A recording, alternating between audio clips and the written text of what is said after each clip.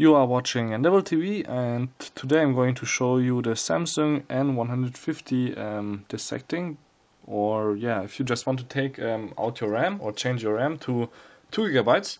The only thing you have to do in the N150 from Samsung is take out this one screw here, which isn't that hard. You just have to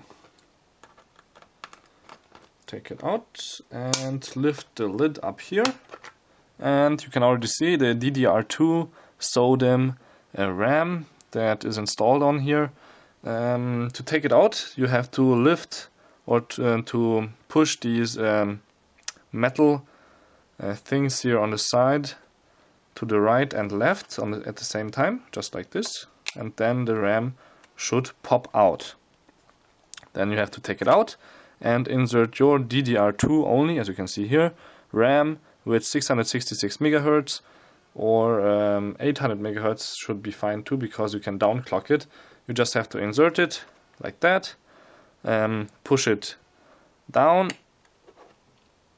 Actually, there. You have to really push both sides in really tight and then push it down till it clicks in again, and then you have your new RAM installed.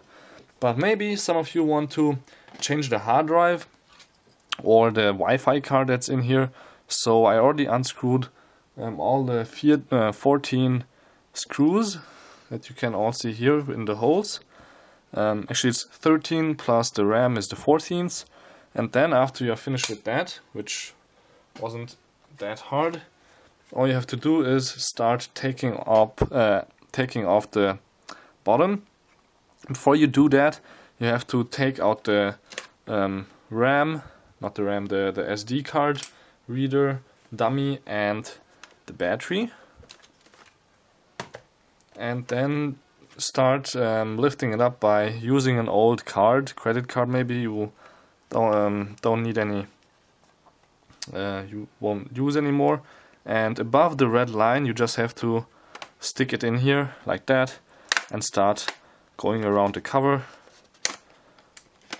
As you can see, it's not that hard, even though I already took it apart once to make pictures.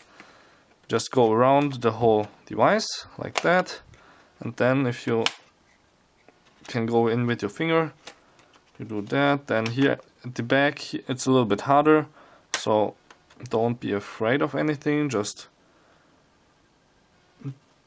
lift everything up.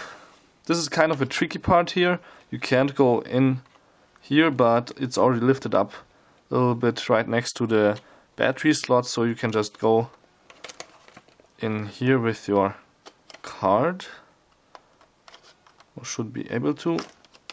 That's at least how I did it till now. So let me see, lift this up a little bit, go in here with your card, there, and then just continue like that. And then if you're finished on the one side, you can just open it all up like this. And it's a little bit harder to take up on this side because the microphone jacks are sticking out a little bit. So once you're lifting it up, you have to turn it a little bit, and then you have taken off the cover. Wasn't that hard, was it? And then you are already inside your N150 Samsung device, which has a free PCI Express slot right here, but you have to solder everything on here yourself, so that's only for the pros. And between you then we have a Samsung 250 GB hard drive, which you can change to an SSD by unscrewing these two black screws up on top. This is the Bluetooth and wireless LAN card, which has the cables go into the lid right here. And this is of course the display.